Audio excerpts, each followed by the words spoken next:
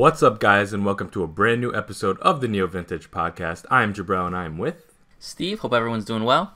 And for you guys who don't know, we're just two guys that like to talk over the biggest stories in gaming, and we got a really interesting show for you guys this week. So there wasn't a whole bunch of stories, but the nature of the stories that we're covering this week are really, really big. So you guys are going to get a lot out of us this week, and plus we have two loose topics for you guys that are really, really interesting and going to be really fun to cover. So, Steve, are you ready for this first topic? Nintendo. Big.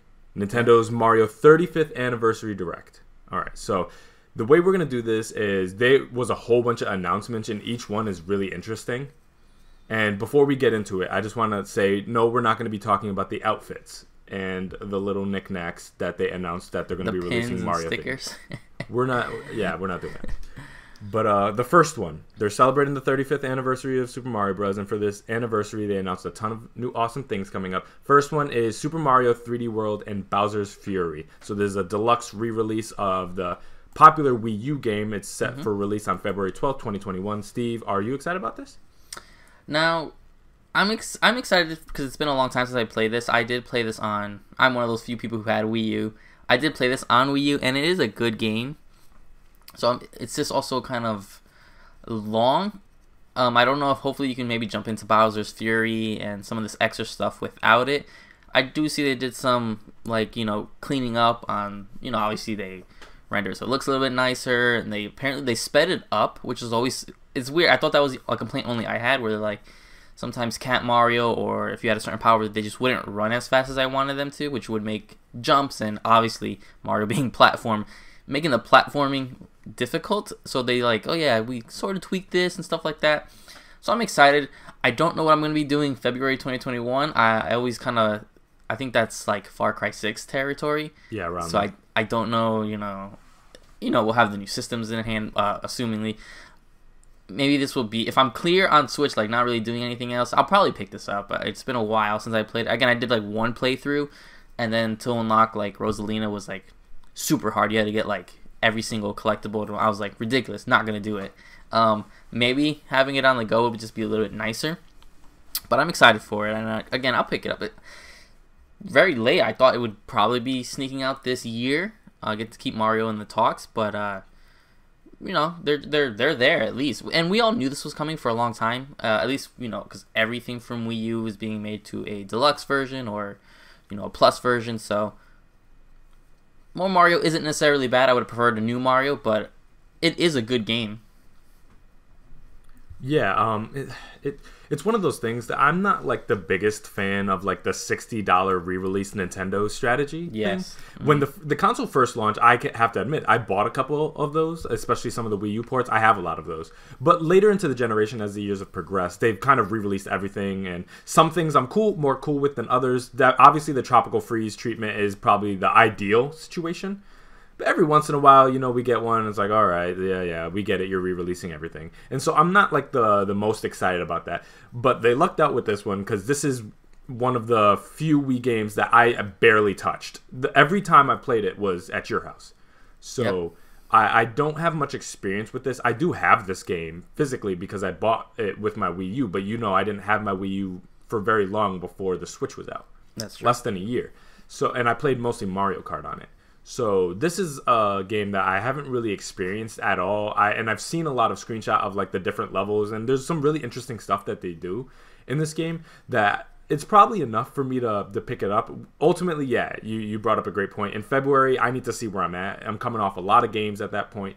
Sometimes I can do the balance of like a major console game like a Far Cry and the Nintendo game, and I'm usually able to balance it like Ghost of Tsushima and Paper Mario. That can happen. So if nothing else is out at that time, I could see it fitting in there, and I don't think there's anything major on Switch that is announced that's coming out at that time. So I might be able to balance it, and I'm just curious to see what Bowser's Fury turns out to be, like how substantive of a DLC add-on or whatever it's going to be. Is it an expansion? I'm not exactly sure. I don't know if it's a new mode. It's obviously something new that they're tacking on there. Yeah. And I don't know if it's like you can play the game as Bowser or something like that. So I'm curious to see how much that is, and that could shape a lot of the value proposition. And maybe if it's a lot of new campaign and a new character and a whole new expansion, yeah, then maybe I think it's well worth the $60. Yeah, and hopefully that's something I'm sure we'll see later on in I guess a more formal direct, because they didn't really show anything. They showed what looked like a stage, and playing as Bowser would be cool. You know, that was one of my favorite parts in Odyssey, was playing that small section of Bowser. So it's like they've already played with that aspect, so why not give it to us? Yeah, so the next one is one that I did not see coming at all.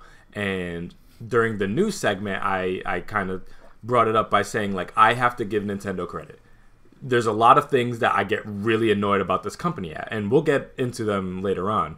But one thing that you can never hold against them is their creativity and the way that they are able to take a conventional idea and, like, spin it on its head in such a creative, insane way.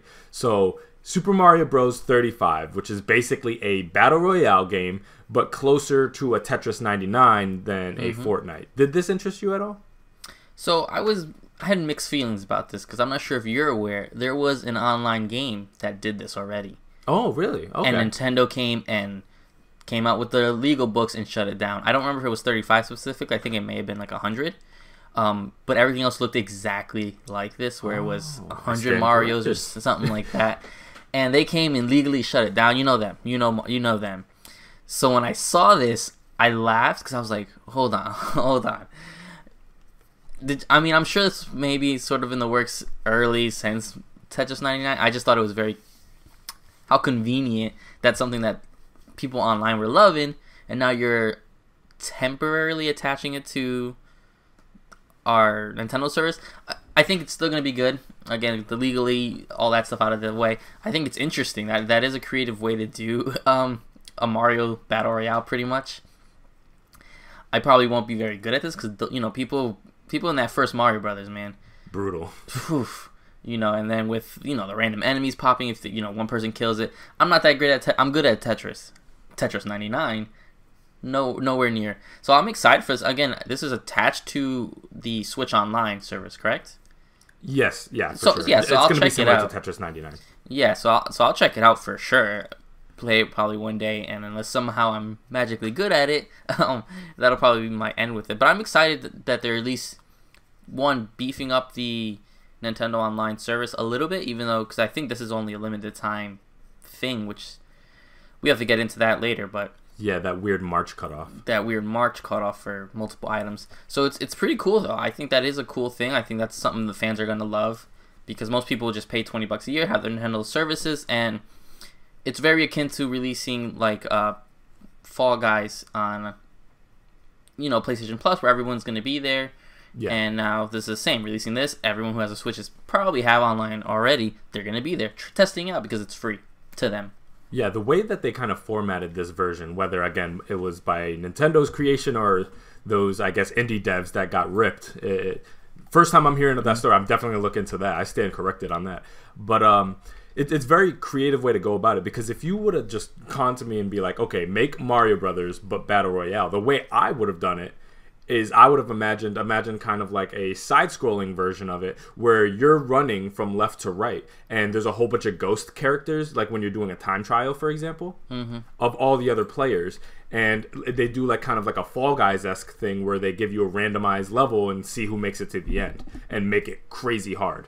That's how I would have expected it to take a form of, but this kind of like combative where you have to simultaneously platform and be offensive is pretty genius. But I can't imagine me being able to survive at all in this game. I mean, I'm good at Tetris, and I couldn't do Tetris 99. I'm terrible at Mario, so I could only imagine. It's done.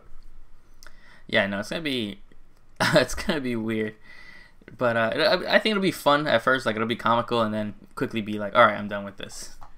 So the next announcement was one of the more weird ones, but it really tapped deeply into my soul and then subsequently made me cry, which is Game & Watch, the Super Mario Bros. Edition. It's launching on November 13th for $50. Now, it's important to mention this one also has that March cutoff of availability. They also said that it's a limited release. So that lets you know, for you guys who are not that experienced, that if Nintendo is saying it's limited, congratulations, you're not getting it. The scalpers are. Yep. You are not getting your hands for this for $50 unless you super luck out. Unless you live in Indiana and they got nobody buying anything at the GameStop. But does this interest you at all? I've always wanted a Game and Watch, and I'm really into the collector's stuff, and I know you are too. Does this interest you? Yeah, as a collector, when I saw this, oh man, I could not stop grinning because again, this whole direct was shadow drop. So when you sent me this link, I was like, yeah, I gotta go use the restroom. I'm at work, so I was like, I gotta wink, wink, use the restroom. And I was in there just watching the whole thing. And when I saw this, oh, my heart was just like, oh, I need this. Then you see the nice little box, and before they even said it's a limited production, I was like, damn, I won't be able to find this, will I? I was like, I don't think I'll be able to find this. And then they come out, and it's going to be limited release. I said, oh my goodness. Yeah, you don't stand a chance. Yeah. Yeah, I mean, I'm really excited. And I like the fact that there's like 3 pre-installed games. It's just such a weird device. It's such a collector's item. You could tell that they didn't intend this for like just mainstream release for the everyday gamer. No, for sure. And what's sad about this is that most people are going to buy it and then leave it on their shelf unopened to not even be able to experience it the way it needs to be. And again, I'm gonna end up probably buy it from a scalper, but to a limited. I'm not paying scalping prices for it. It depends. So if I can find it if I can find it directly from them, perfect. I'm not paying loads of money for this. I got to at most 75 for you guys. Like, yeah. I'm not spending a brick on this because at the end of the day, I'm gonna play this, but this is not something I'm gonna get like 120 hours out of.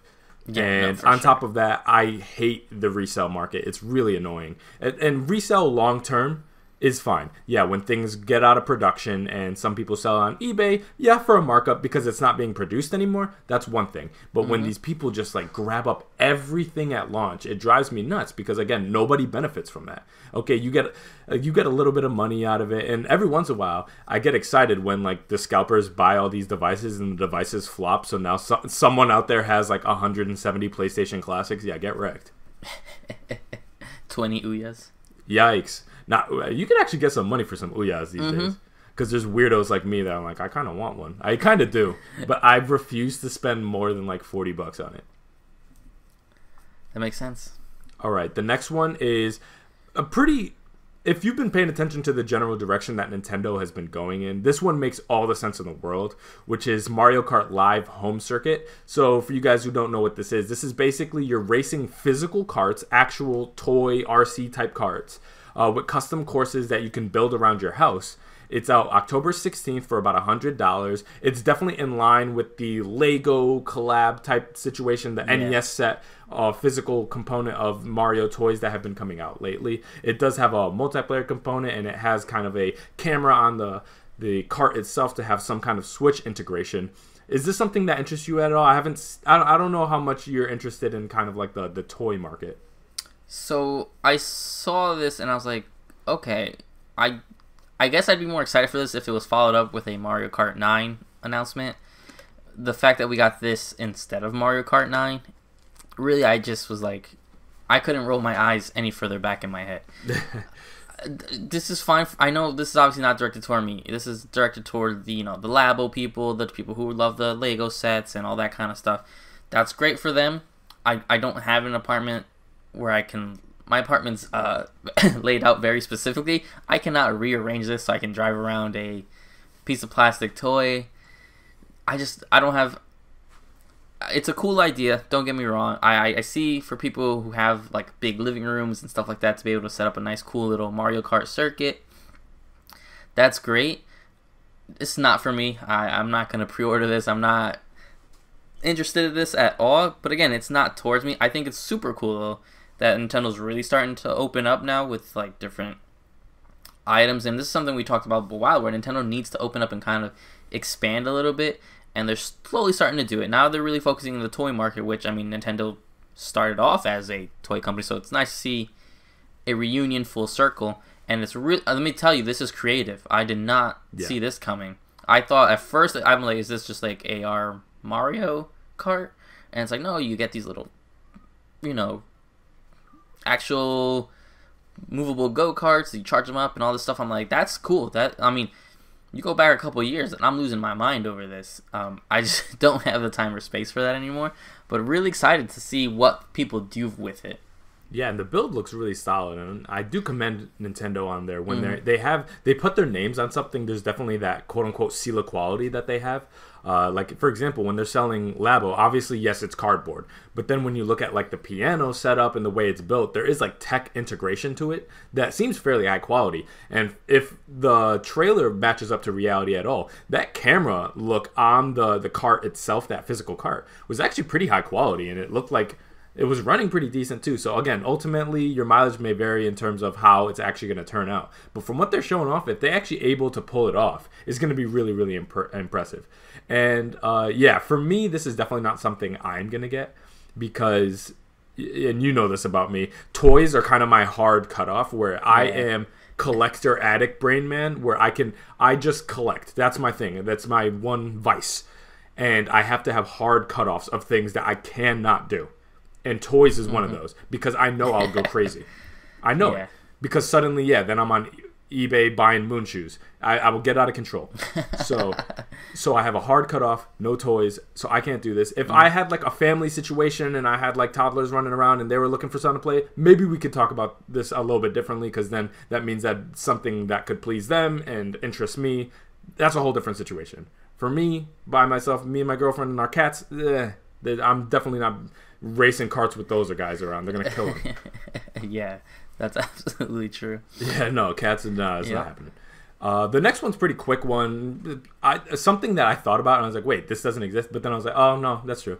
The original Super Mario All-Stars pack from the Super Nintendo days is actually going to be available to play on the Nintendo Switch Online service.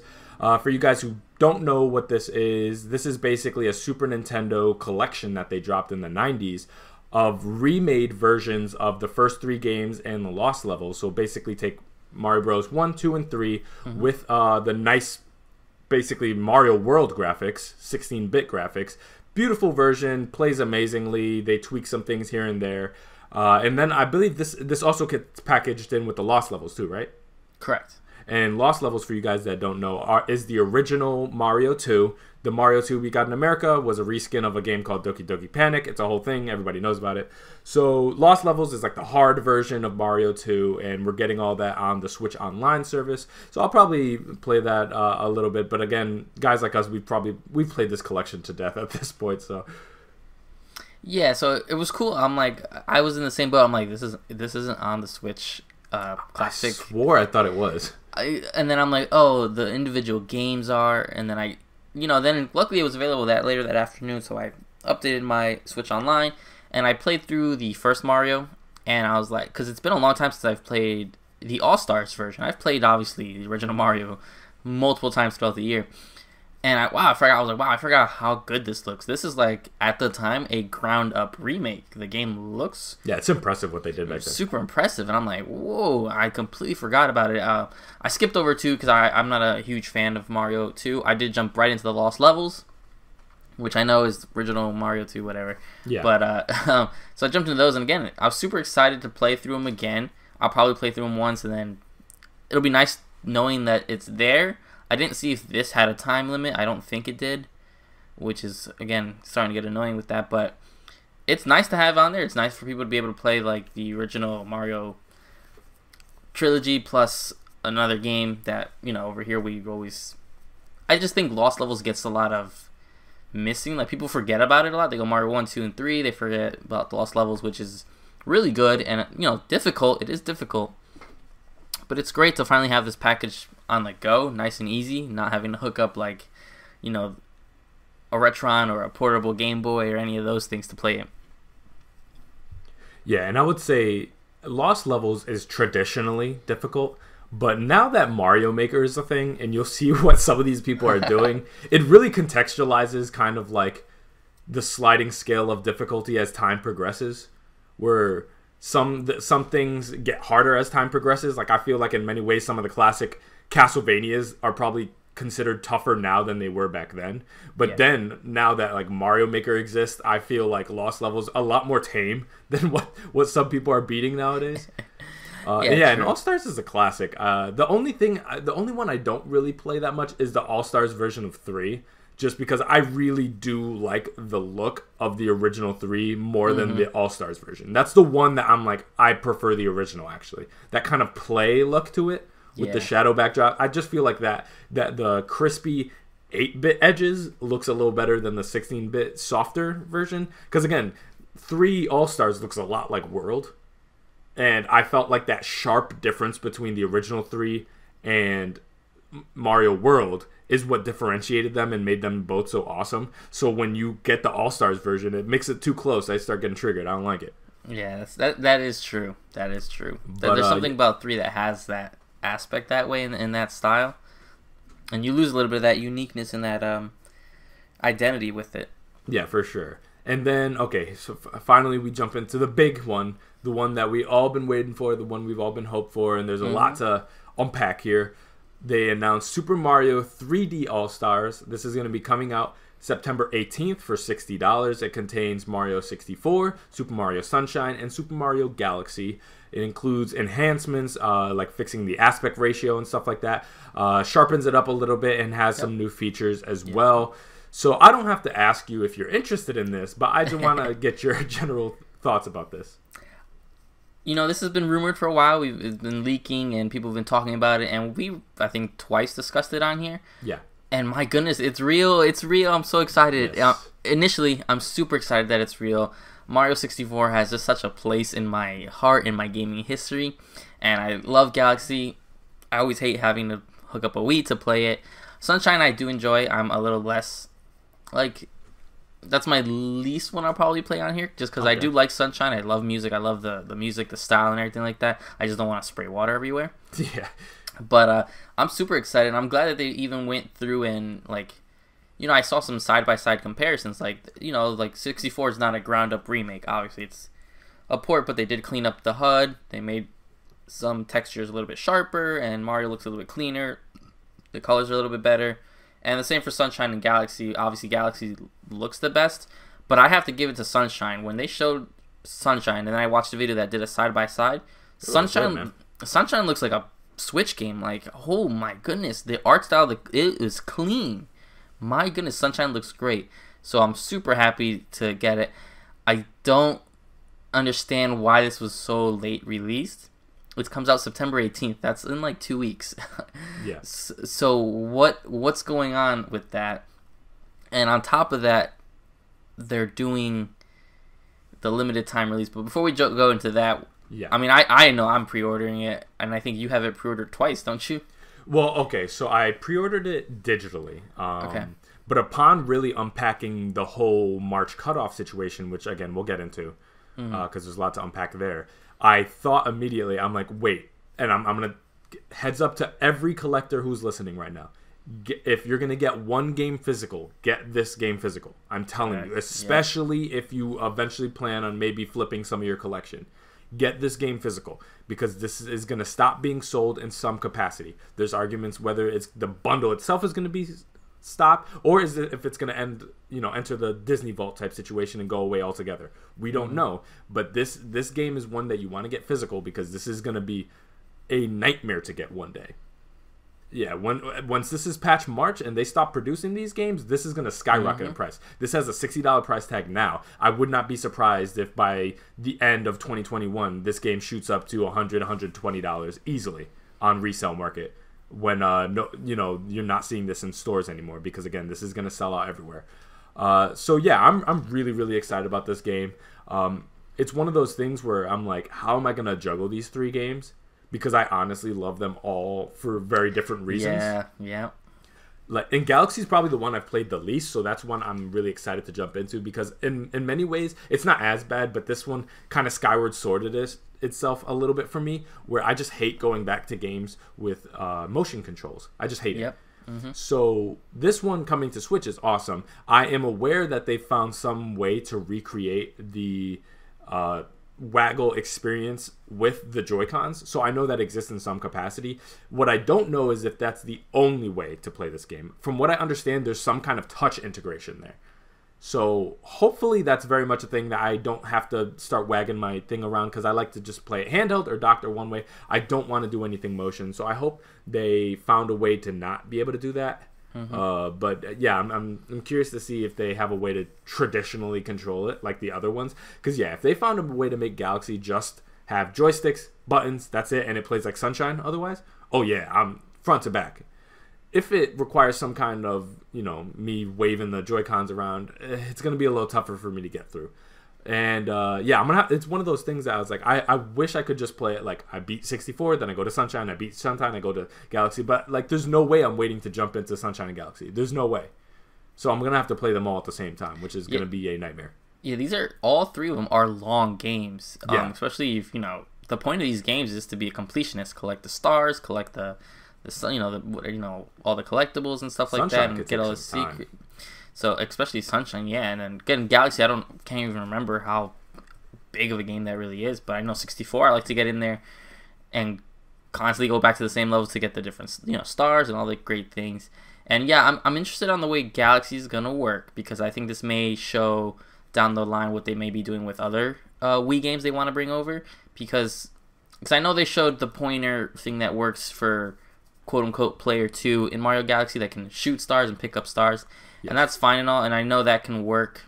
So I guess you can use the touchscreen, you can drag your finger to collect the star bits. Yeah. But my big thing is to do the spin attack, which is the main attack in this game. You used to have to wiggle, or whatever, waggle the little Wii remote. So how do they replace that? And we have more buttons now than ever, so I don't see why they couldn't just attach it to a button. Because if you're telling me I'm sitting on my couch with the Pro Control, because, come on, I'm not going to sit here waggling my Pro Control every time I want to do a spin attack, because that's just not how I want to play this game. Yeah, but I wouldn't be surprised if they did it, because, Let's Go Pikachu did. That's very true. We were stuck with that. Yeah, well, Let's Go Pikachu, you could just push A, though, to toss the Pokeball. Yeah, that's what I'm saying, though. But like, yeah. I'm scared that they're gonna have me. They did have the thing where you take the whole console and kind of flick it to do it. So I wouldn't. Yeah, no. I wouldn't be surprised if they did some kind of weird flick animation with the whole console or your Joy-Cons or the controller itself with those gyroscopes built in to collect or do the attack. Yeah, Breath of the Wild had it, and that was. That's true, man. I didn't think about Breath. I'm praying that they don't, but I hope not. But if they do. They've been, people have asked for clarification. Like IGN has reached out to them, and they haven't clarified specifically, which makes me believe, that the waggle motion control aspect is still in there. They get really weird about control stuff when you start asking what you're capable of, because they always have this kind of suggested experience of what they have in mind for their player base. And so, Star Fox Zero. Yeah, so they don't like disclosing if there's alternatives. And if there are alternatives, they don't market it. They just let you figure it out on your own. That's kind of how, like, Splatoon, like, they're like, can you play without the motion? Yeah, you can. But they won't come out and just say it, because they want you to play a certain way. And it's like, Nintendo, please. I swear, the moment the Wii sold 120 million, or however much it smelled, 150 million, I knew it was over. I was like, oh no. Okay, they're going to be doing this forever. And lo and behold, fast forward to 2020, they're still doing weird things with the controls, which I have zero problem existing. It's the lack of alternatives I take issue with. I'm hoping that they have more open dialogue, but one way or another, at least we're not waiting too long. It's going to be 2 weeks, and then we'll be able to answer all these questions. So I guess we can jump into the two major controversies regarding this collection, which the first one is the omission of Galaxy 2. And then, obviously, the second one is the availability issues following that March 2021 cutoff. So the first one we can get into is the omission of Galaxy 2. My question to you is, why do you think it's missing? Do you think they want another collection to be released? And if you think that's the case, what else do you think they could tack onto it? So initially I thought the same. I'm like, well, maybe they're saving that for another collection. But there isn't another collection available. Yeah, they only have one game to do. Because the only other game you could maybe think they would try packing would be 3D World. So, because they're not going to, unless they were for some reason to bundle the New Super Mario Brothers, New Super Mario Brothers Wii U. Oh no, that already came. That already came to Switch. Yeah. Well then, I don't know what they could pack in. I do think it's more tied into my theory on why this is a limited release. That's weird. In my brain, I for some reason didn't think New Super Mario Brothers Wii U. I was thinking they'd put those two Super Mario Brothers and then put Galaxy in, because Nintendo loves money. They're like, we can charge another $60 for this, but they charge $60 just for Wii U Brothers. I don't understand. They're very quiet. They're very concerning. Galaxy 2 should have just been in this, and you could have even charged more. And I know they're re-releases, but you could have charged 80. And if you had Galaxy 2, people would be like, "Oh, that's $20 a game." Beautiful, because you're basically 20. I'd still buy it. I still would be like $80 for these 4. Amazing. That's beautiful. You know, anything above that would be a little too much. I don't know if maybe it has something to do with that they're just not ready. Because because they're being so quiet, how much did they have to change? How much did they have to change Galaxy for it to work without the Wii remotes? Maybe that's taking more time than we think. Obviously, we're not developers, we're not techs. But if they figured it out for Galaxy, a lot of that same stuff carried over to Galaxy 2. Yeah. Because of how close those were. So I guess it's just not ready is my initial idea.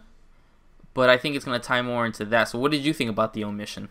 Yeah, so there's a couple of things to unpack there. Mm-hmm. The reason I think Galaxy 2 is probably not included is probably the fact that they probably wanted to keep that 3-game format from the original All-Stars. If I had to guess, it's probably they just wanted to keep it a clean 3-game 64 Sunshine Galaxy. Galaxy 2 is derivative of the first one. They probably don't want to get into the sequel game necessarily. It does bump into that issue where they cannot, as you mentioned, they can't do a 3D All-Stars 2 because they would have 1 game to include in it. Mm-hmm. And you can't tack on New Super Mario Brothers or New Super Mario Brothers U because there is a hard distinction Nintendo's made with Mario games that are 3D and Mario games that have 3D graphics. These are different things. So 3D Mario games are Odyssey, Mario 64.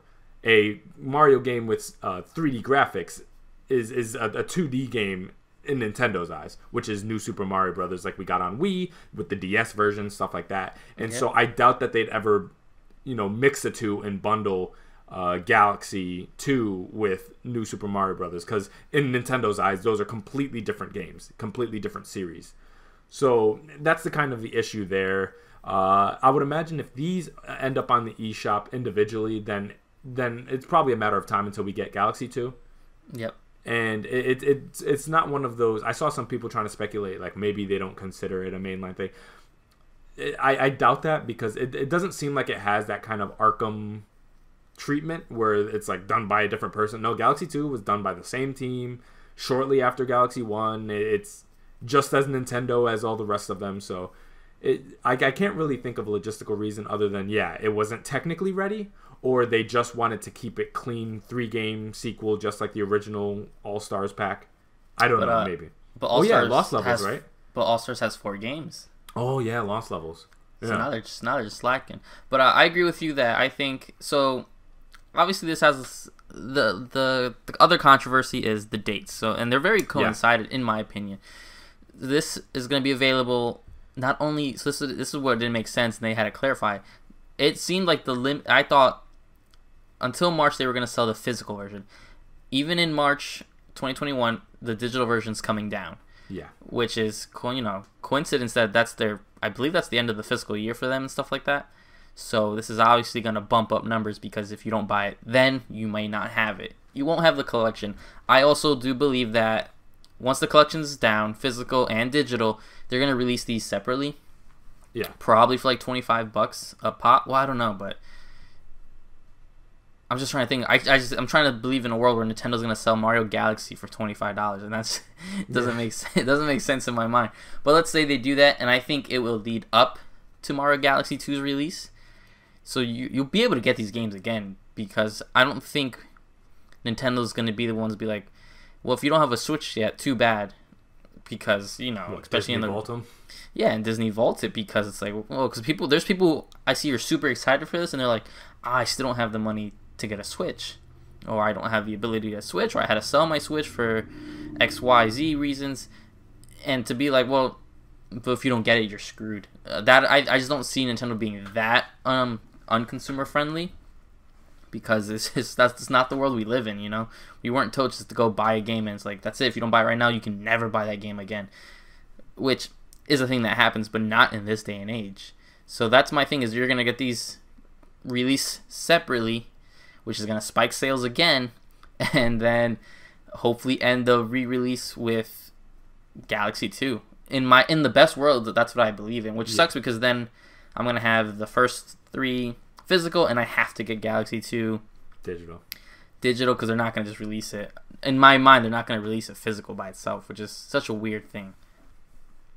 Yeah, I mean, it's a weird situation. So, yeah, obviously that March cutoff has been interpreted basically in 2 different ways, which is the first way is, once March hits, this is done. It's going to go into the Nintendo vault, and if you have it, beautiful, keep it installed. If you don't, you're done. It's no longer going to be sold, and then maybe it'll resurface in a couple more years when it comes out of the vault. We're praying that's not the case. The way I interpreted it is at the end of March, the Super Mario 3D All-Stars collection will not exist. Mario 64, Sunshine, and Galaxy on Switch will, as individual entities like any other Nintendo game on the eShop. That's how I interpreted it. Ultimately, we're going to see. I feel like both moves are strange. I don't know why they're doing it like this. Why having a timed release for a bundle on this magnitude is strange to me. If you're like, okay, Mario Brother 35 is going to be kind of a limited thing. We're kind of playing around. It's more like an event type situation. Yeah. Fair enough. It's kind of like an online tack on. I'm not tripping about that.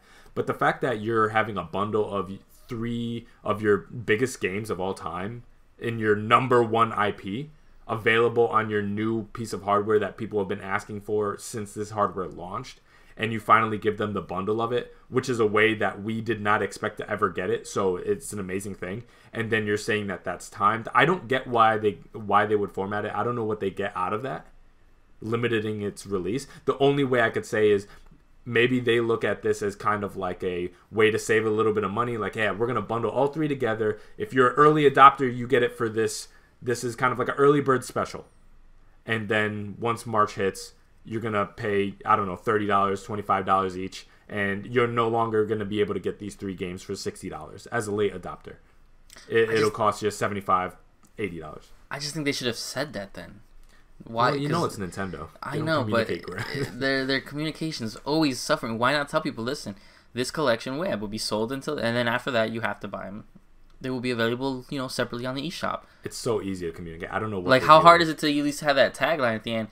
Titles will be available at a later date separately, whatever it is. And it's going to be weird because you assume 3D All-Stars when we put, whatever, the chip in, or once we launch it, it's going to have a menu with the 3 games. So then you had to have someone create it without the menu, and so they launch on their own. It's just like doing a lot of work for confusion. It makes no sense. I mean, the way I'm interpreting it is definitely reading between the lines, because if we take Nintendo at face value, as their words as gospel as they're speaking it, yes, as of the end of March, this is all gone. According to their words, as written, at the end of March, the digital and physical bundles are gone. They're no longer being produced. If you got it, beautiful. If you don't, you're out of luck.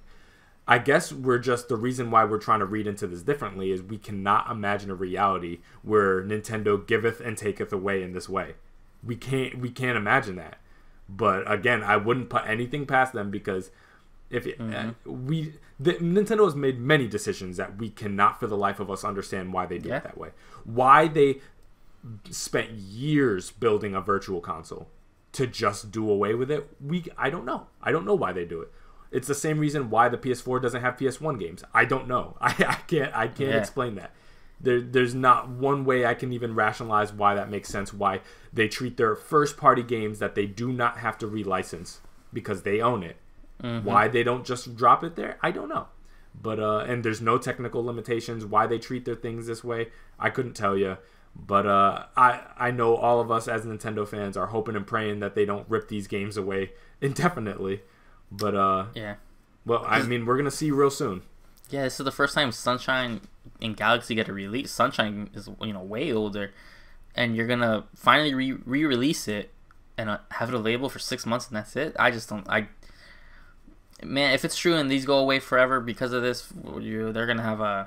That's a scary precedent. That's gonna be a different story for a different day. We're gonna have a nice conversation about that. Yeah, because then they go to Disney territory, which means that what's gonna disappear next? That's concerning. Yep. Because I'm like, oh, yeah, if they do that, then it's like, oh, man, the GameCube generation's done.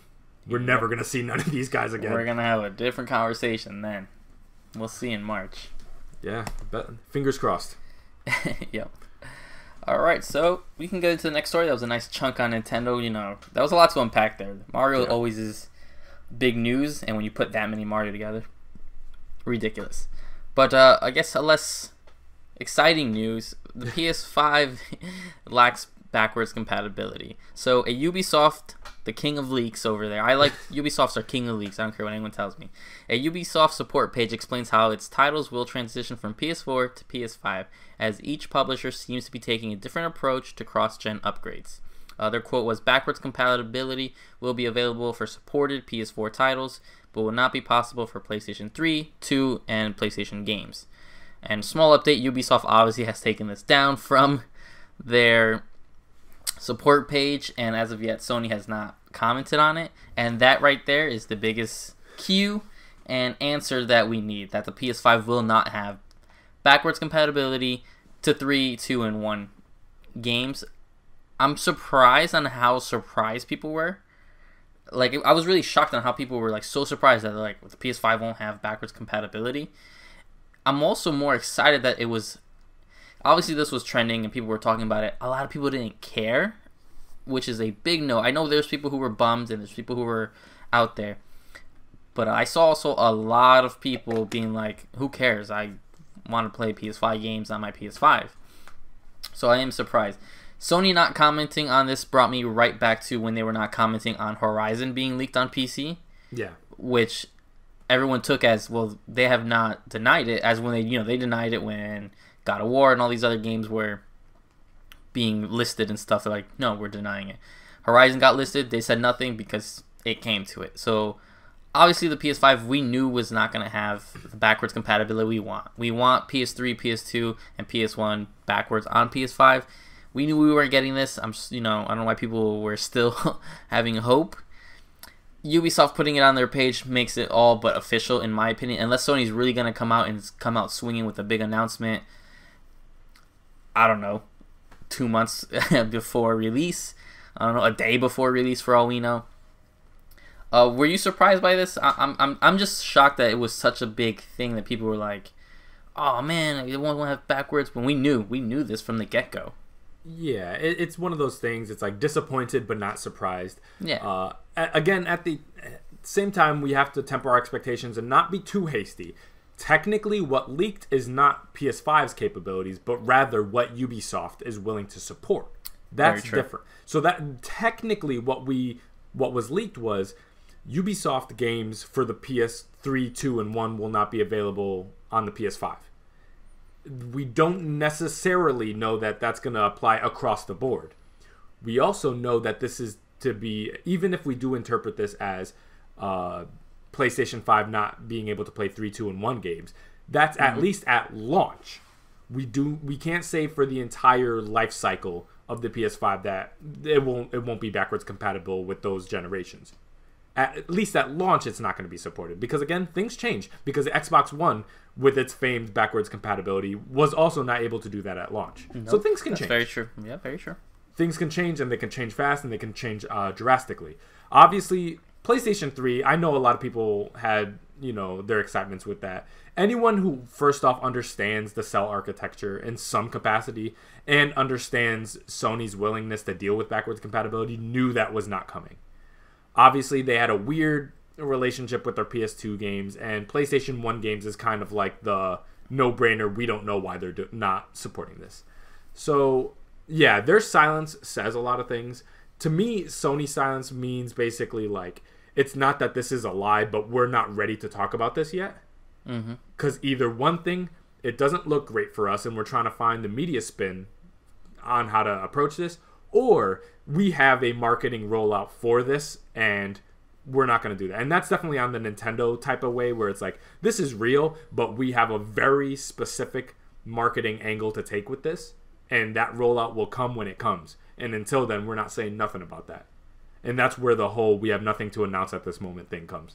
And so this can come you can interpret this multiple ways, where it's like, either backwards compatibility may be a thing coming at some point. It's just not coming at launch because, again, this launch is going to be a weird one.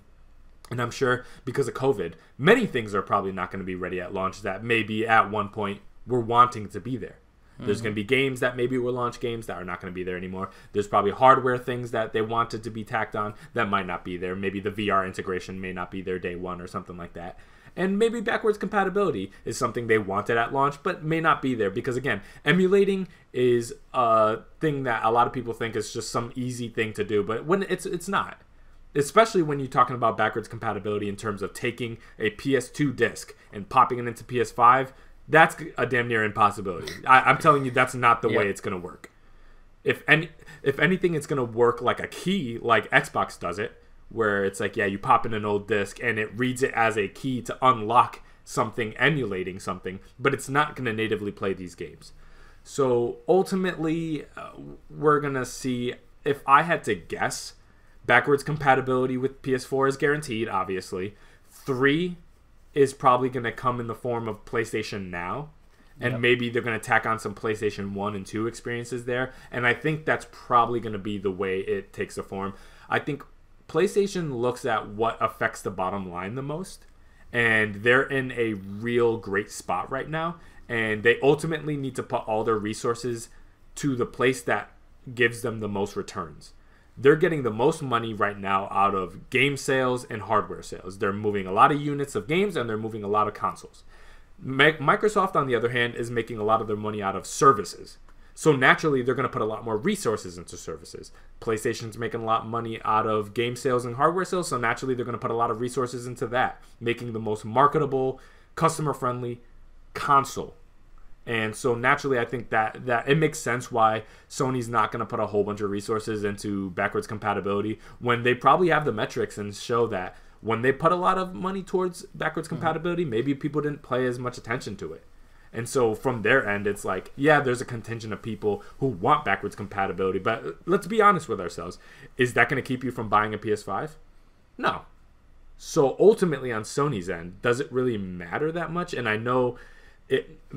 I would use backwards compatibility all the time, but we're in a minority. Let's be honest, we're in a minority. A lot of people, they're gonna load up their PS5 and they're not gonna immediately jump to play Twisted Metal and Portal. Like that's just fact. So ultimately, you can only play towards a minority of people so much before ultimately you need to focus on where the biggest player base is. And the biggest player base on the PS5 and PS4 are PS4 and PS5 gamers, not people who want to play PlayStation 1 games. They're going to be like, sorry, you can't play you can't play Parasite Eve on our PS5. Sorry, but you can play the new Horizon game. And that's ultimately where their focus is going to be. So it's disappointing, but it's not surprising. And even though it's disappointing, I can't even necessarily say that it's the worst thing they're doing. Because it makes sense. It's kind of like Call of Duty getting rid of their campaign. Like, does it disappoint me? Yes. Am I surprised? No. Because judging by the general direction the game industry is going in towards, it's not going towards this all-in-one machine thing. And Microsoft being able to, double down on that is really awesome. And that's why I love myself some Xbox. Because I really think they're being super customer-friendly. But PlayStation's just in a completely different world right now where they don't need all those extra things. As much as I wish they did, they don't. So, and PlayStation has shown that they're going to do whatever they need to do, but no more, no less, pretty much. Yeah, that's a good point, and you said it perfectly. I mean, look, the PS4 doesn't have backwards compatibility, and it sold like crazy. Yeah. Look at the sales figure, and you cannot. And they've always said that it will not be backwards. We hoped that they'd have figured out something, but here we are. 7 years later, no backwards compatibility, and it did not stop it from selling at all.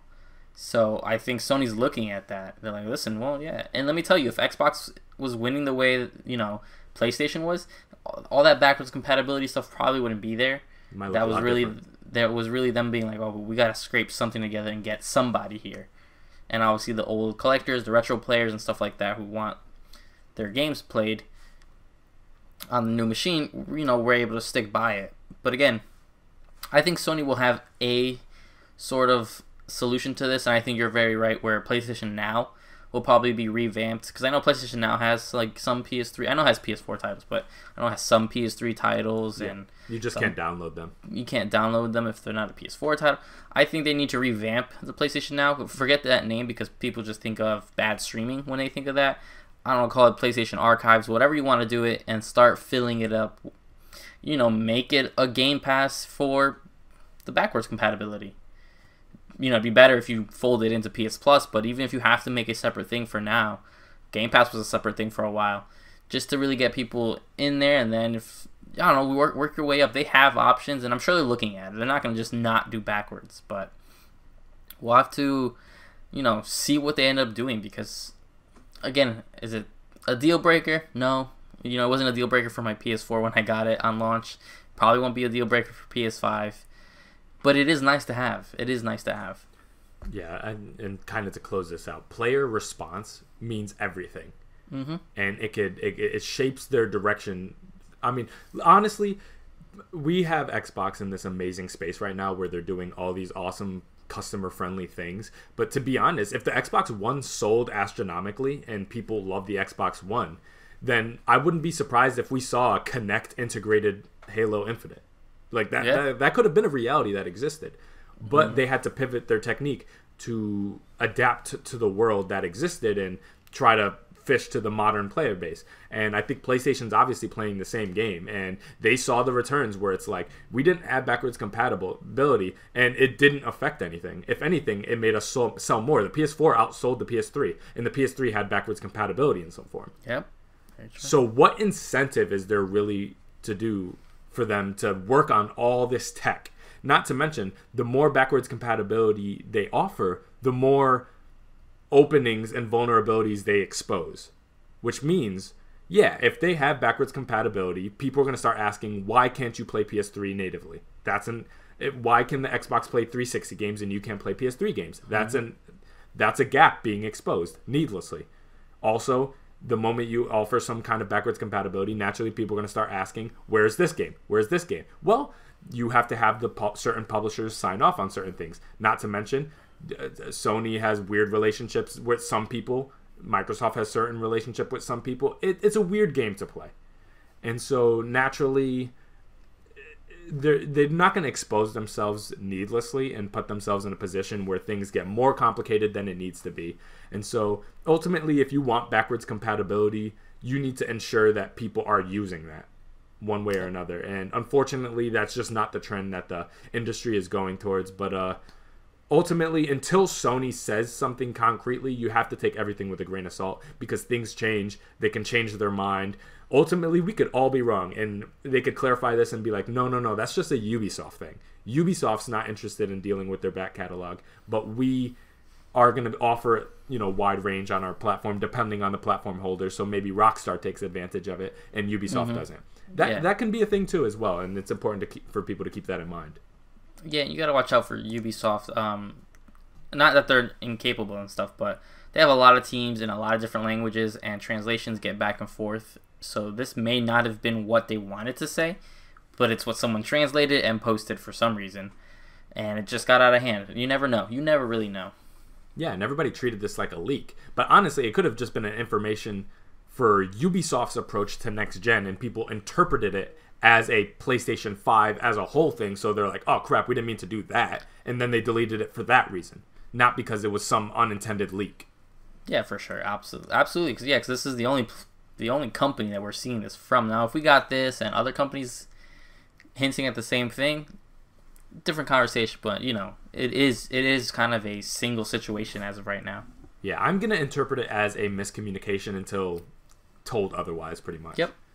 So I guess we could jump into one more story that it's not going to be a long story, but I think it's something worth mentioning because these guys were one of the biggest names pretty much at one point on the PlayStation 4 generation, unfortunately for them. Infamously, yeah. Yeah, so it seems like Hello Games is back with a new game. So No Man's Sky developer Hello Games has a portion of its team working on a quote-unquote huge, ambitious new project that's very early in development. And there was an interview with Polygon. Studio founder Sean Murray explained that Hello Games is now made up of 26 people, and that's crazy that this team, that this name has been ringing through the industry for years now at this point, is less than 30 people. That's crazy. Yep. 3 have been working on a new Hello Game short, The Last Campfire. The other remaining 23 are split between working on updates for No Man's Sky and a brand new project that Sean Murray is calling a huge, ambitious game like No Man's Sky. But it's not a sequel, and he's not exactly sure how to talk about this game early, because obviously No Man's Sky was hyped beyond belief. Obviously, some of that fault goes onto Sean Murray, but some of that fault also goes onto PlayStation, which propped this game out damn near to feel like a first-party release. Yeah. And so everybody, in many ways, kind of treated this game kind of like a new PlayStation game. And when it came out, it was very much an indie game. It was an algorithm. It was a generator. It was this exploration game that was going to be filled out over time. It was a games as a service half kind of experience. Also a tech demo. But people treated this like this expansive universe, Skyrim, open world type thing, when it was not that. And naturally, obviously, they got tremendous blowback. And blowback onto a game studio like Naughty Dog is tough. Imagine if you're less than 30 people, how that feels. Mm-hmm. Where people weren't even really talking about you that much to begin with beforehand. From now, it feels like the world hates you. You're public enemy number one. That must have been brutal. And I highly suggest you check out this interview, because it's really interesting hearing from Sean Murray post that whole controversy. And not to mention, say what you want about No Man's Sky. It's not my type of game. I really feel like, screwed up the launch, obviously. But you got to give them credit. They stuck by it. And the game as it exists now is more than they initially promised. So not only did they deliver on everything that they said they were, eventually they delivered. They delivered on more, and now this has really turned out to be a really awesome experience that not only has multiplayer, not only has these random encounters like they showed off in that initial trailer, and extraterrestrial thing, and all these different exploration and different abilities and different planet sets, and life is more varied than it ever was. They really delivered something quite remarkable for such a small team, and so obviously there's immense talent at this studio. That it was a communication issue, and it was a marketing issue. Ultimately, it wasn't a talent issue. They communicated something that was going to take years to realize, but they marketed it as if this is what you were going to get day one. And that, again, is partly Hello Games' fault, partly Sony's fault. So first off, how do you feel about No Man's Sky in 2020? And also, is this a project that you're interested in checking out, considering the fact that Hello Games has been so rife with controversy? So, I was excited. Actually, you were the first person to bring No Man's Sky to my attention one time, and I pre-ordered it. I went and picked it up on launch day. I think after I watched a lot of trailers and the interviews with Murray and everything like that. And obviously, day one, I was like, nope. No. It was, not anything near what they promised, super boring, all that stuff like that. I maybe played it another time after that, and then it sat on my shelf for a long time. I may have even sold it, because I don't see it here behind me. Or I may have lent it to somebody, and they just took it. But, what a redemption story, for them, because, they quickly started working on it hard. They could have abandoned this game and probably would have shot themselves in the foot, and Hello Games would be just infamous and red marked. People would know that's the Scarlet A on them, because they made a horrible game and then abandoned people who purchased it. So I gotta commend them and huge props, because from my understanding, though they re-released it, if you had the original one, you got all these updates for free. I could be wrong, there may be some pay ones, but from my understanding, all the major expansions were free. Yeah, the Beyond one, which was almost like a sequel. I did see someone play that one. It was almost it looked like a sequel. Yeah, they fixed it up a lot. And it was there for that. And I remember working at GameStop when this first revamp came out. People were excited. People were like, it was bad at launch, but it's super good now, and all these stuff, and Twitch streamers and all that really helped on it. And they just kept adding and adding, and they added better multiplayer, and they added better mechanics and the surviving rate and the survival aspect, to the point that I even believe it has PSVR compatibility. Yeah, I believe so. All still for free, which is, I've been wanting to go back to this game for a long time, especially once they hit me with that VR stuff, and I just haven't yet. I put it in my cart constantly. I see it on a sale, I want to get it, but a big shout out to them for sticking by their vision, sticking by their fans. You earn a lot of points that way, which is why I'm way more excited for their sequel. The Last Campfire is not, well, not the sequel, sorry, but the next game. The Last Campfire looks good, but now I want to see which is like a small their smaller game.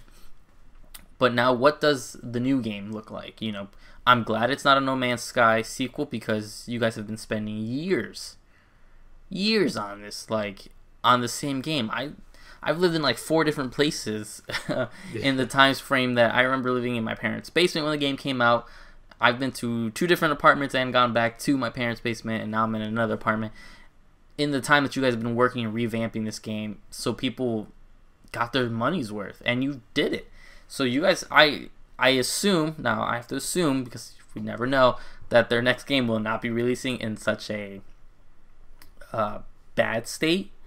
I'd rather them take their time, work on it, obviously, in advance. That's why I'm glad they're very cautious on discussing it. They're not talking about how it's gonna, they're not saying that it's gonna surpass what they did with No Man's Sky. They want to keep expectations low, because they don't even know yet. They know they cannot come out again like this, because then no one's gonna buy your game until 4 years after you release it, and that's a horrible strategy, and that's not gonna be good for you. So I'm excited. They have my praise, and they have my confidence. I'm confident they're going to release whatever it is. It'll be good. It'll be interesting. Be cautious. That you should be cautious with every developer and stuff like that in this day and age. But I think Hello Games knows that they could have shut down. No Man's Sky could have been the death of them, and they used it to really rise from the ashes. Yeah, and what interests me the most, No Man's Sky I was excited for when it came out, but the exploration and the sci-fi aesthetic and all those things is not what interested me in Hello Games and No Man's Sky specifically. It was always the tech and the fact that this small team had this insane auto-generator universe maker algorithm. And again, I'm not a super tech guy, but I'm super fascinated by that, because it's beyond the applications of what Hello Games was able to do with it. I'm just curious about what they do. Like, let's say if they use this engine or this generator or whatever you call it in like a city thing, where they make, like, imagine like a cyberpunk-esque game, but instead of generating a universe randomly for you, they generate a city randomly for you with random occupants, different species, in this kind of futuristic world, different vehicles, different aesthetic. Maybe you're in a neo-noir city in one thing, and then you go to another city and it's super cyberpunky, and another one is a dystopian type look of it. How interesting would that be if they take this generator and apply it in different ways? And again, I don't know how malleable this generator is, and if it's built solely for planets, and I don't know how exactly that works. But I'm curious to see what, on a technical level, Hello Games does with their next game, more so than what narrative choices they make and what aesthetic choices they make. Because again, I don't know necessarily what they're fully capable of. They're a relatively young studio. They've done a couple games at this point that were very different from one another. So I think we still have a couple years ahead of us before we really know what the Hello Games motif and vibe is at this point. Again, No Man's Sky was one thing that blew them up. It catapulted their name into the cultural zeitgeist. But they're capable of a lot of different things, I'm sure. And as the team expands and the talent pool expands, they're naturally going to go into different things. So I'm more excited to see where they go with the tech, and to see if that leads into something that maybe works better off for them. So maybe they could be generating cities and different counties and stuff like that. That might work out better for them and have a better experience than maybe a randomized universe, where that might feel a little bit too empty. Maybe if they try to apply it to something that's a little more densely packed, it'll resonate better with people. I'm not exactly sure. Again, everything is speculation. But I'm going to keep my eyes out for them, because I feel like in many ways they got an unfair shake, where people were asking stuff of them that you would never ask of any other 30-person team. But because they attached themselves, unfortunately, or they were attached to PlayStation and Sony at large, they were catapulted into demands that were normally isolated towards frickin', Sony Santa Monica. And this is a small team that they're an indie dev that should be treated such. And that doesn't mean low expectations, but that necessarily means tempered expectations. Yep. And kind of take what they're offering you and hold them to that. Hold them only to their own standards, not to the standards set by a publisher or anything like that. So I'm going to keep my eyes out for them, and I hope that No Man's Sky has repaired their image a little bit, showing people that they stuck by it. And yes, we know the intro was a little bit botched, but by the end, we delivered what we told you guys. And maybe starting from the ground up with a nice announcement. And again, the average consumer don't know who Hello Games is. They don't know who Sean Murray is. They know what No Man's Sky is. So if they launch a new game with a whole different title and a whole different vibe, a lot of people are not going to walk into it with all these negative feelings. Now, yeah, if they come out with No Man's Sky 2, you might be inheriting a little bit of nonsense. But if they announce a brand new game that's not even sci-fi, with maybe the same tech, but a whole different subject, a whole different, goal in mind, I feel like they won't inherit as much as they might be afraid they are. You know what I mean? Like, I feel like, obviously, Sean Murray has a lot of apprehension, because one thing you could tell, he is not a PR guy. He was not this guy that meant to be selling a game. He's not a salesman. He's kind of just a game developer. And he didn't communicate things the best, because I don't feel like in many ways he's a communicator. He's not a marketer. And so I feel like he's very apprehensive that he's going to walk his company back into a situation that I doubt's going to happen again, because I feel like that was kind of a perfect storm of nonsense, that there were a developer that were not ready for that fame, that were thrust into limelight, and in many ways Justin Bieber themselves, where they were not ready for all that fame. I mean, they were on the cover of a game. I have the Game Informer. They were the cover.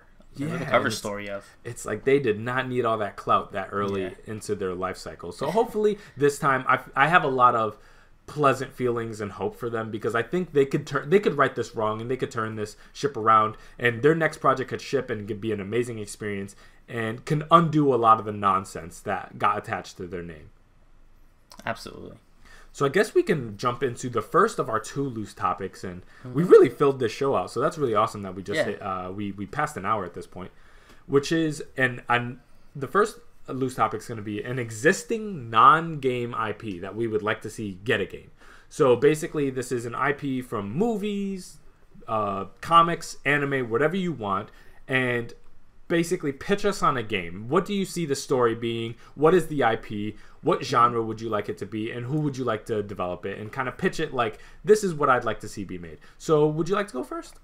Yeah, because I think you have I don't know what yours is yet, but I feel like you have a big one to get into. So, this was a difficult one for me, like I was saying earlier, and it took me a long time for some reason. And I came up with some good ones, and I had one idea, and I was like, that's it. And then I kind of threw it away, which was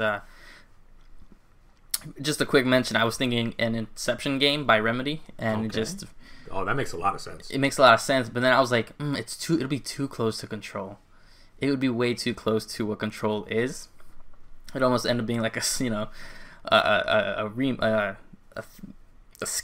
of it. But then I started thinking of an existing universe in what we have in the video game realm, and right now it's attached to Sony. So I'm thinking, what would exist in like the Marvel universe that Sony's building right now with like Spider-Man? And I started to think, and one of my favorite heroes, and he's popular now because thankfully he had a Netflix show, was a Daredevil game. And I know we actually had a tiny rumor that was quickly squashed, I want to say almost a year ago. And I just want a Daredevil game, in a game where in a world where we don't have the stealth games that we used to. We don't have Splinter Cells. We don't have anything like that. I think Daredevil would fit in perfectly. Again, you can tie it into Marvel, Sony's Marvel's Spider-Man if you wanted to. Obviously, being placed in Hell's Kitchen in New York. I think there's even a small Easter egg in Spider-Man when you see Murdoch's office building, stuff like that. I just think that game would fit so well, because it's not just another hero action. It's not like the Batman Arkham games, which have similarities to Spider-Man and gameplay wise like that. But being able to do some of the slight detective works, a lot of that, sneaking and a lot of that stealth mechanic as Daredevil or as, Matt Murdock, I just feel like would fit perfectly in a world that we don't have that, because we don't have stealth games right now. We have games that have some stealth mechanics in it and things like that. and doesn't really work. Also, Marvel has such an abundance of characters and stories you can go with. Obviously, a lot of these lesser known ones can be brought over. Obviously, you have easy choices if you were like basing it off the Netflix show. You know, people love Punisher, people love Kingpin.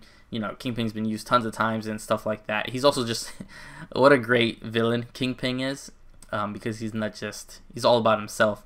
So I just feel like this is something that would be different, especially if you want to place it in New York, and being on the ground is, because usually when you get a game that's based in New York, it's always about running through New York really fast or swinging through New York really fast. I think having it on the ground, feet on the ground, obviously you have the parkour mechanics would be great, wall jumping, all those mechanics that Daredevil has.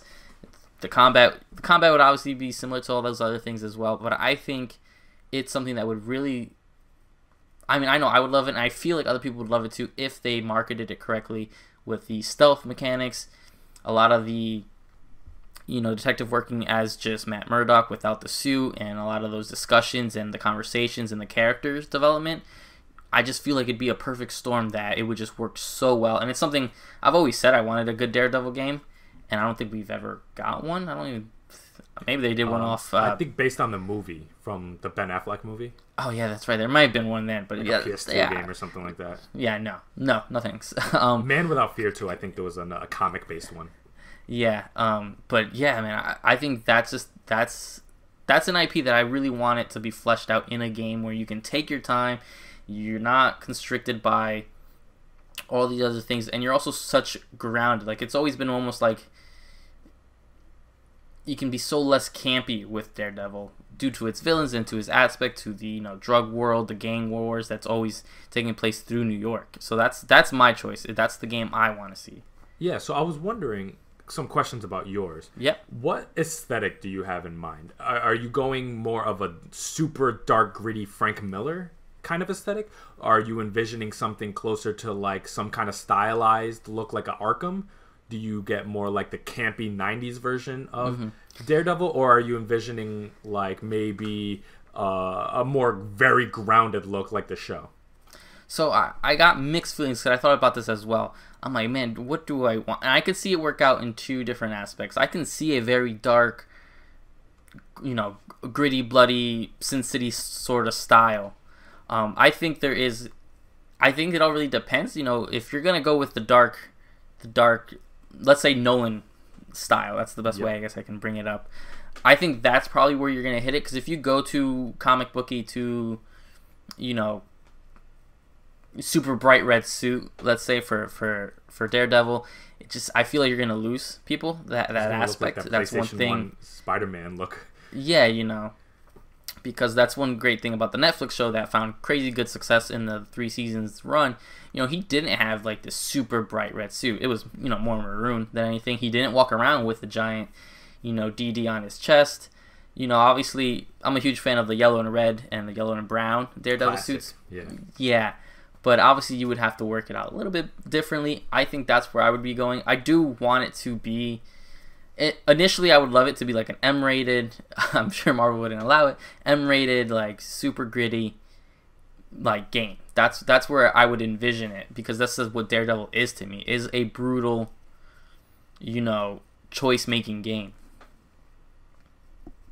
And for developer, I would have to choose Sucker Punch. Okay, yeah, that makes a lot of sense. I think especially people who've played Ghost of Tsushima, and you know, if the Ghost of Tsushima had such good stealth, if they really went into, you know, because they had a balanced stealth and it's normal combat and stuff like that. Imagine it when if it was like 75% stealth and the combat's still there and things like that. But I just think they're the ones up to the task. I'm sure there's other people who were there, but you know, Sucker Punch really just showed me they got the guns to make something even better. And not that Daredevil would be better than Ghost, but like they can really go all in one side, and that's what I would love to see. Yeah, so mine is interesting because it's similar. Mine also comes from a comic, but it would be stylistically way different from yours. So for the name of the game that I have in mind, I kind of couldn't settle on. It would have to be one of two things. There's a title I want, and then the title that they probably would have to use to make it marketable. And this is something that they've tried to adapt before, but I felt like they've never quite gotten it right. And I think it's because the medium was wrong. They tried to make a movie about it, and it didn't quite resonate right, because I feel like this is best done as a video game because of the mixture between action and atmosphere that only a game, I feel like, could get it right, other than a comic. So the name of the game that I want is Hellblazer. And wow, yeah. They would probably have to call it like Constantine, but I would like it to be called Hellblazer, because I think that's such an amazing name once you understand like what it's actually about. It's bigger than Constantine. It would be obviously a third-person action game, and so I kind of played around with developers, and I'm like, who can actually do insane atmosphere? Because again, Constantine is not this dude that is a great fighter. He does magic, but he's not. It's not like Harry Potter kind of magic. It's going to be a lot of dialogue. It's going to be a lot of really unsettling, scary imagery. Who can do really scary imagery but action at the same time? Oh, Ninja Theory. No one's better at that right now than Hellblade, which is funny that they both have Hell in the title. Yeah. I was like, oh, it has to be Ninja Theory, because no one can do... Imagine kind of like when you're playing as Senua, she has all these voices and ghosts around her and demons, and you're talking to these people. But when you go to fight, it's these massive enemies and dodging and stuff like that. I'm like, that's perfect for Hellblazer and Constantine. So I want Ninja Theory to do it, and the synopsis would be basically, I want to do it based on the Dangerous Habits run, and I haven't read a ton of Hellblazer, but that's basically his kind of origin story, and that's the same storyline that they try to adapt in the movie with Keanu Reeves back in the day, but that movie came off way more like a Supernatural episode than actually what the original like vibe of the comics was. It's way grittier, it's way darker. He's dying of lung cancer, and he's this really unsavory character that I felt like the animated movies did better than the actual live action version did. But yeah, John Constantine's not a great dude, so I'm like, how do you kind of make a game where like you're rooting for him to get better, but you have to acknowledge that he's kind of a piece of crap, but it's okay because he's scamming Satan, you know what I mean? So it's like yeah, the synopsis is him basically deceiving and conning is Satan, but they call him like First of the Fallen, and he ultimately gets cured and stuff like that. Not a spoiler, that's the literal storyline for it. So yeah, that's kind of my view. And that the funny thing is, yeah, this would be an Xbox exclusive, you would imagine, because it's Ninja Theory at this point. And I'm like, how dope would that, like, if you want to compete with Sony, that's the way you do it, which is you're gonna out serious third-person action them. And I think this is the way to do it, is get Ninja Theory to work on a super, super dark, really scary, but action third-person game like this, where you use a guy that you're going to have a bit of survival horror to it, because he's not a dude that has swords and all these crazy things. He uses his hands and his magic mostly. And it's going to be a lot of running, it's going to be a lot of hiding, and then when you have to fight, you have to fight. But the bigger fights are going to definitely be on the latter half of the game, because that's where he'll have all his abilities. So yeah, that was kind of my vision for it.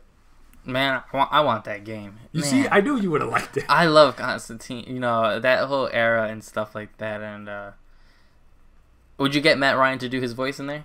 Oh, come on. That man is Constantine to me now. Yeah. That sounds amazing, and you're absolutely right that Ninja Theory is the one. Like, as soon as you said that, Ninja Theory, I saw Sasuna's in my mind and just skinned it with Constantine. I just imagine him walking while hearing all these little demons, all these things, like screaming at him and talking to him. Like, oh my god, I would lose my mind. I would absolutely lose my mind, especially if anyone who's just seen like Justice League Dark and those animated series of just a little bit of what they've done with John Constantine. That would be amazing. My goodness, I'd buy the collector's edition of that.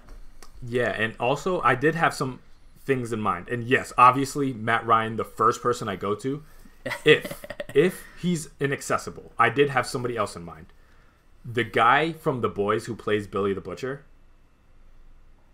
Oh, absolutely. You know, I've always thought, because he's kind of Constantine. He's kind of Constantine-ish. Not if you think about him in Thor Ragnarok, but yeah, very different there. But in The Boys, he's I think of his name correctly right now. Carl Urban. Yeah. You know what? And I'm trying to think of. So I haven't The finished. accent. Oh, the accent is there. Just the way he acts, as Billy the Butcher. Oof, man. Yeah, that's the kind Ooh. of look I had. Like if they had to Yeah. like mocap it, maybe go for like him. That's the kind of look. Like except super disheveled because obviously he has freaking lung cancer in the first half. So Yeah, oh yeah, yeah. Whittle him up, but man, that would make a lot of sense. the only thing is, yeah, if they do Hellblazer, obviously a shared universe is probably not the direction to go because yes, I know a lot of people are like, oh yeah, DC. Well, Vertigo. The Vertigo imprint got bought out, and I always felt like they've integrated Constantine and the Hellblazer line into something that probably he's never jived well. And the only way they've been able to make him work was literally creating the Justice League Dark and taking all the magic people and putting them together. When he's always been kind of out of place, kind of like Punisher in that way, where he's always been kind of out of place amongst all these people with these crazy powers and stuff like that. And these guys literally just want to drink bourbon at a bar. That's all they want to do. They don't want no problems. So yeah, that was my vision. And the moment I thought of it, I'm like, this game needs to be made. Yeah, I know, right? Oh my goodness, I'd be so excited. I don't know if I would. I don't know if I could contain myself. That'd be amazing. So the second loose topic one is one that I know you're ecstatic to go over. We've been waiting to do this. Yes, overdue. This is our favorite Sega console. Of course, I'm going to let you, Mr. Sega Man, go first. So we all know I'm a huge Sega fanboy, not just the Sonic IP, but most of that IP that Sega has, even though they're not doing much with it, which is super annoying, except making dumb jokes on Twitter. But yeah, my favorite Sega console, it was an easy choice for me. It's something that even when we were going to do this topic a few weeks ago, before we took our small break, obviously the Sega Genesis is just, I mean, where do I start? Like, it's always been, you know, when growing up, it was always, to me, at least my group of people where I was raised and stuff like that, it was always like the more mature, cooler Nintendo. You know, even if you looked at the two systems shelf by shelf, you have this gray block, and then you had this sleek, awesome, you know, black system with a little volume knob on it. It just looked futuristic. But it's really the games that on the Genesis that spoke to me. And don't get me wrong, huge love for Sega and everything they did later on, obviously. But that Genesis is something I go back to. I mean, my Genesis is hooked up right now. I'm looking right at it. Yeah, same. Beats, you know, everything about that. But even between Sonic being pretty much, you know, the answer to Mario. Always, to me, at the time, I enjoyed those games more than Mario. I understand that's a different situation now. When you're little, you don't know, you know? You're thinking faster, cooler, that's the better game. Obviously, mechanically, Mario is superb. But I like the Sonic games for not having to be Mario. Obviously, you had all these other Rocket, you know, what's the heck's that Rocket game? There's a Rocket Armor or something like that, which is a armadillo or something like that in a suit of armor. Oh, which yeah, is way more the mascot platformer era. Yeah, Rocket Knight, I think it's called. You know, all these titles like that. But it's also, you know, thanks to the Sega Genesis is what introduced me into, you know, the fighting game community in the original Mortal Kombat trilogy. And let me tell you, when I saw that and when I saw like what the fatalities looked like on that compared to what they did on the SNES, it was night and day to me. I was like, why would I want that version when this is just superior in every aspect and all things like that. It's just, you know, Sega. I remember getting my Sega Genesis. It was more of a hand-me-down, as always. I'm the middle child, so while my brother got the SNES and the 64 later on, you know, we were always a little bit more behind. I got, like, you know, I remember getting this big blue bin with a Genesis and tons of games thrown in there. But let me tell you, those games I played on there will always hold a place in me because those games are what made I just was having so much fun with those. Like, yeah. Besides the Sonic ones, like everything I was playing there, you know, all these other games. Again, like I said, the Mortal Kombat. Right on here, I have, you know, Rage that I was playing. I got X-Men, like all those like licensed games that I used to play on there, the Spider-Man ones and all those other ones, where I was like, I'm seeing the things that I watch on my Saturday morning cartoons. I'm playing them to what I always said looked better than SNES games.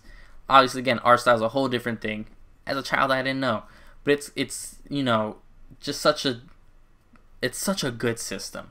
It's such a good system in a world where we were having these wars. You know, we had the console war. You really had the SNES and the Genesis battling it out. Obviously, with the famous tagline, "What is it? Genesis or Sega does what Nintendo don't." Yeah. Which I think is just amazing marketing. I think that's just a perfect way. And I also love that they, you know, the Sega Genesis came out and was starting to flop, and they knew they had to revamp it. They re-released it pretty much, you know, obviously, and giving out Sonic away for free. And they took that hit, and it worked for them. Sega, you know, if I go back to then and think that Sega wouldn't be making consoles right now, it's such a weird concept to that. And yeah. I think it really spoke out with the Sega Genesis Mini that came out on the quality of their games and the history of their games. And you have a Sega Genesis Mini, actually, so you know that, I mean, those titles, I mean, I remember when you first opened it, and we just sat there looking at the titles, listening to the music. It's just amazing, and it's just such a flashback. And I do wish we lived in a world where we had Sega being way different than the Sega they are now. And obviously a lot of those people are gone, passed away, moved on. But that will always be my favorite Sega console. And don't get me wrong, I understand, like, I have a lot of love for even the Game Gear, and I won't mention it because I know that's probably going to be your choice, and I know it's your choice, so we all know which one I'm dancing around. But even now, I just love that Genesis. There's something about it. There's something about launching. There's something about holding that controller. I have the 6-button control, but, you know, I also have the 3-button, but just something about holding it and being like, man, I remember playing this. I remember, you know, it gave me that better experience. I remember seeing my brother play Aladdin on the SNES, and I had Aladdin, and I'm like, oh, I got a sword in my Aladdin. And I thought it was the coolest thing, even though it's ridiculous. And I forgot which one I have. I think I have Lion King on Genesis, but those platformers on the Genesis. Those platformers back here, yeah. Different, man. Yeah, I have Lion King. Something of the. I think you have the Aladdin, but even playing Lion King on the Genesis, man, I just thought it was always like the better system. And I also got to give it to them. Just look at their casing, nice big black boxes, and detailing everything. Plastic, man. Yeah, Age is so much better. Yeah. The Super Nintendo boxes are annoying to get your hands on. Yeah, it's impossible because, you know, if the room was too moist, the box would get, yeah, you know, if it was a hot, humid day, your case was getting destroyed. But yeah, so that's my system, Genesis. Me and Genesis are always as soon, you know, my Genesis broke actually a few months ago, and I had to go get a new Genesis, which wasn't too hard. Look, there's a seller online. Yeah, they're relatively inexpensive. Yeah, sold me the whole bundle pretty cheaply, so I was super excited for that. So that's me. I'm the Sega Genesis fanboy. I'm gonna ask, even though I know the answer, what is your favorite Sega console?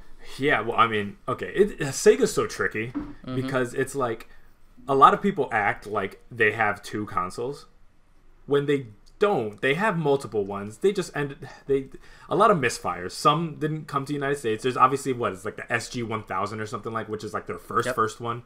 There's the Master System, which is their equivalent to the NES. That I couldn't choose the Master System because there is absolutely some hits on there, but they're few and far between. It's not touching the NES.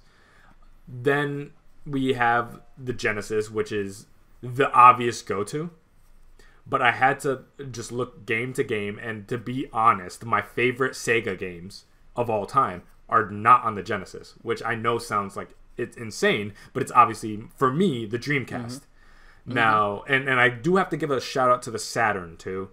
And obviously there's great stuff on like the 32X and stuff like that, but those are extensions, those don't count. And the Saturn is everything what's wrong with Sega to a T. Like, I don't know what was going on there. They were going through it. But yeah, the Dreamcast. Now, before I get started, I wanted to compile a quick list just off the top of my head. So I was writing them down right before we did the podcast. And I should have went on Google to check it out. But just off the top of my head, I wanted to think of some of the awesome Dreamcast games I like, because a lot of people say the Dreamcast is a great machine but doesn't have games. I'm just going to list off some of the games that I could think of off the top of my head. So there's Sonic Adventure 1 and 2. You have Skies of Arcadia, Power Stone, Shenmue, Phantasy Star Online, Code Veronica, Soul Calibur, Marvel vs. Capcom 2, Crazy Taxi, Ikaruga, Space Channel 5, Jet Set Radio, and did I say Skies of Arcadia already? Yeah. Okay, yeah. There you go. So I never want to hear nobody say that there's no Dreamcast games again. Show me another console with a lineup like that. Come on, man. Come on. Like those are real good games. So good that a lot of them had to get ported to other games. So they're like, no, you guys got to play this game. Exactly. So no, and you have to keep in mind, like, when this console launched, like, the power that this thing was outputting was like insanity. And to this day, like, in terms of upscaling consoles, it does the best of any game console from that generation. The way the way it was incorporating, like, memory cards and high resolution textures and a web browser and stuff like that. I mean, this is just a legendary console with some really awesome games. And I feel like the kind of downfall of the Dreamcast is less the Dreamcast fault and more so where Sega was as a company at that time. And unfortunately, it was I feel like it suffered a little bit from, like, a Wii U problem, where it wasn't so much that there wasn't good games, but they made a lot of bad choices for what they needed to be able to do to compete at that time. Mm-hmm. And with the PS2 on the horizon, and Microsoft jumping in, and Nintendo obviously coming off the 64, which was a rough patch for them, but right there with the GameCube, they were in a point where they needed to come, and they need to come hard, and it was almost like damn near impossible for them to ever be able to compete with these juggernauts in the way they were. Again, like, PlayStation I feel like Sega stumbled, and in their stumbling, they allowed PlayStation to just come right in and dominate and take their spot in many ways. So suddenly, people weren't talking about Sega versus Nintendo anymore. They were talking about Nintendo versus PlayStation. And that stumble, that's all it takes, is a couple too many extensions for the Genesis and launching a disc-based console a little too fast, that by the time the Dreamcast came, it was too late. There was nothing really they could do to make it work. And everything you'd want from a console, which is a strong piece of hardware, good first-party games, and great third-party games, were all there, but the company itself were not in the financial position to be able to double and triple down to make it work. So basically, they had to give up, and they had to start porting their stuff to Nintendo, their biggest competitor at one point, and kind of just get out of the console space and just be a publisher. So again, a lot of the critiques that the Dreamcast get, again, I look at as more of a Sega problem and less of a Dreamcast problem. Yeah, absolutely. And if I had to choose a second one, obviously Dreamcast is where I would go. Yeah. Because, I still remember them doing things, obviously, prior PS2 coming out and Xbox being what it ended up being. I remember going to a friend's house and he was playing, I don't remember specifically which one, but he was playing a sports game online on his Dreamcast. And I'm like, what do you mean? And I remember him, he was like, oh, but look at this. And he launched the web browser, and That's insane. I'm like, you can go on the internet without having to sit in front of a computer, and it was just it was so trippy, and I'm like, this is the future. Even when you look at that control, now it's not the best, to hold, but at the time when you saw that control, it looked futuristic. It looked something straight out of Back to the Future 2, where it was like, what is this? And it looked so cool, and it was so amazing. And I also am a big standby where people say, oh, it had no games.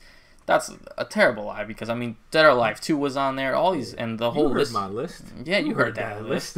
Not even just the Sega ones and things like that. It had good games. You had RPGs, you had sports games that played better. You had everything. Shoot 'em ups. Some of the best of all time, including Ikaruga. Yeah.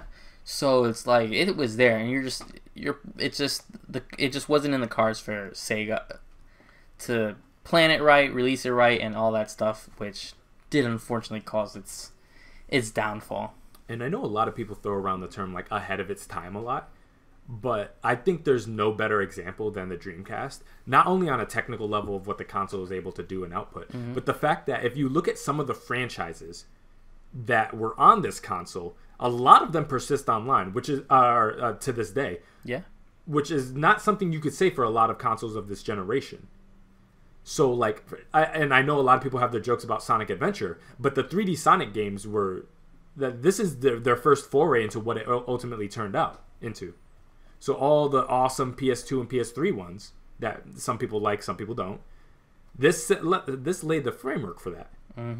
Not to mention Power Stone in terms of third-person action games. I mean, I'm not going to go as far to say obviously like Power Stone led to Smash Brothers because Smash Brothers existed. I know that. But in terms of a lot of the quality of life changes that came out after the fact, I mean, I think Power Stone did lend itself to a little bit of that in the Melee world, and then onto Brawl, Phantasy Star Online. Yep. You go on Xbox now. Now that's still a thing. Set up on Dreamcast.